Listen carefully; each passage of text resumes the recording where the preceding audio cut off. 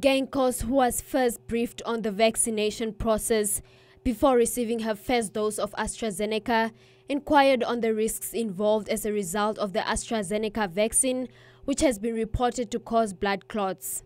The ministry's health professionals, however, noted that studies conducted on the AstraZeneca vaccine causing blood clots has not been validated.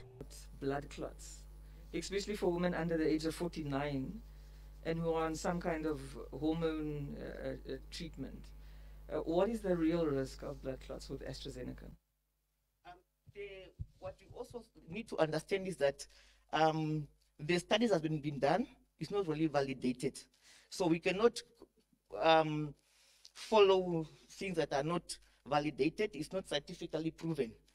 As far as I read, it's a small population that study that was done.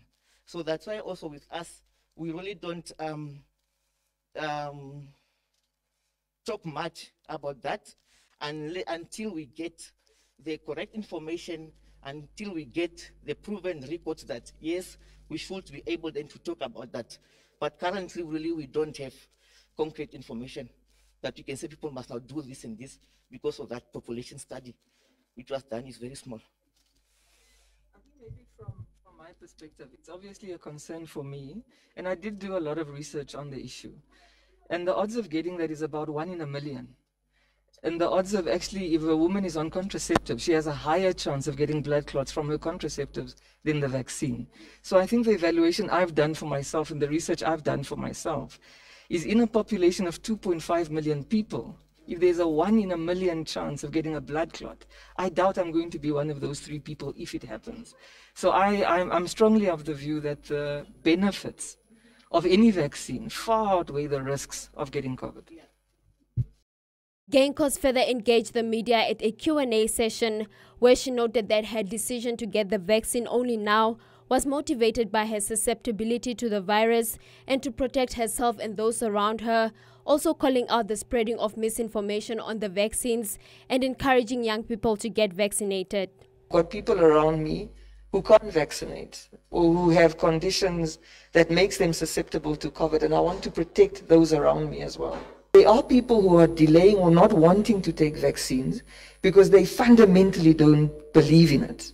That is not our reality. We fundamentally believe in vaccines. Then an assessment was done on both of us. And as I filled out a form here, obviously that assessment included the filling out of that form. And it was then determined for you specifically, but it was in relation to my spouse, not to me. It is better from a clinical perspective for you to wait it out a little bit because you have a particular issue. Now, as ED says, the decision to vaccinate is not a one-size-fits-all. With the benefit of hindsight, and hindsight is a perfect science, I should have taken my own determination. And regardless of the advice given to somebody else, I should not have taken the view of saying, okay, I'll wait until he gets vaccinated, I'll also get vaccinated. I should have, with the benefit of hindsight.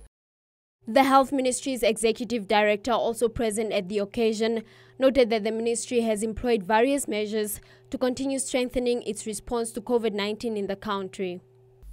No health system in any country in the world was built for this.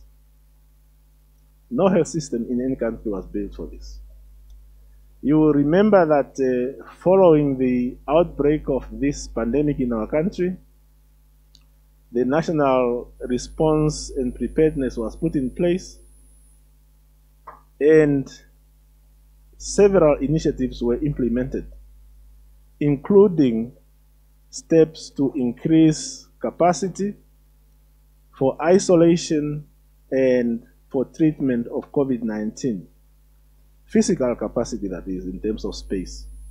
We have also recruited additional human resources to deal with the situation. The First Lady notes that her office will continue to mobilize for vaccination to ensure a high turnout once the next batch of vaccines arrive in the country.